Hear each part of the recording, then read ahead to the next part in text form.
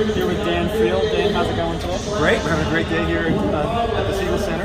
Enemy territory for Richmond grads, but nevertheless a lot of fun. Love it. So you were co-founder of the TBT tournament. How did the idea first come about? Just basically two friends emailing about 10 years ago. We just were asking like, what would we do? Could we start something from scratch?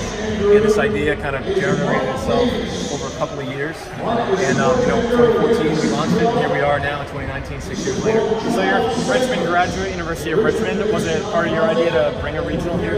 Obviously, as a Richmond grad, I was familiar with the fan base that we have here. The VCU team really was the primary reason for us wanting to come here. When they first played in 2016 down in Charlotte, and several hundred fans come down, for us it was really eye-opening. Why not bring this event to where they are, rather than make them come to where we're going to be? And so it really was the sort of the genesis of what we're now, I think, heading towards, which is this idea of playing most of these games on home courts, playing in front of fans that are passionate. The West Virginia fans that were here this weekend were really a great example of that. It really something to say.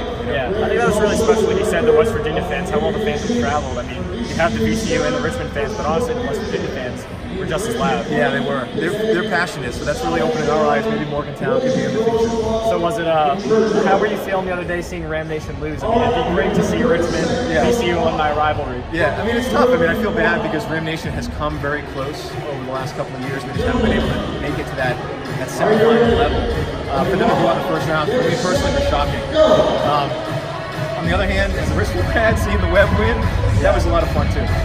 So what have you seen about this tournament progress and change from last year to this year so far? I think overall, the thing that's really blown my mind are two things. Number one, the attendance. Playing in front of thousands of fans. I think our attendance is up 8,000% this year versus last year. And that's no exaggeration. Legitimately, it's not that much. It's incredible. And the other thing is the quality of the player that's playing in the event is the standard in which we have to be in order to compete has gone up exponentially. So those are the things that are really impressive. So you talked about that quality of competition has gone up. Do you think that has anything to do with now this year is the first year where regional bracket winners will receive a portion of the ticket sales? I think so. I think especially in Wichita, you saw that price is going to be over $100,000. It's going to be a little less than some other regionals, but I think that helps. I think more than anything, what the players are seeing is that there's value in this now for them outside of just winning. There are clubs from all around the world that I hear from that want to get game tape on these guys. There's opportunities for them to be seen by NBA scouts and scouts that get signed. We had close to 20 guys playing TBT one year and then playing the NBA the next. So they're seeing it now as a platform to reintroduce themselves after a couple of years away with skills that they may not have had 2 to 3 years before. So really for them is a great opportunity. Dan, appreciate it. Looking forward to a good weekend. Thanks a lot. Really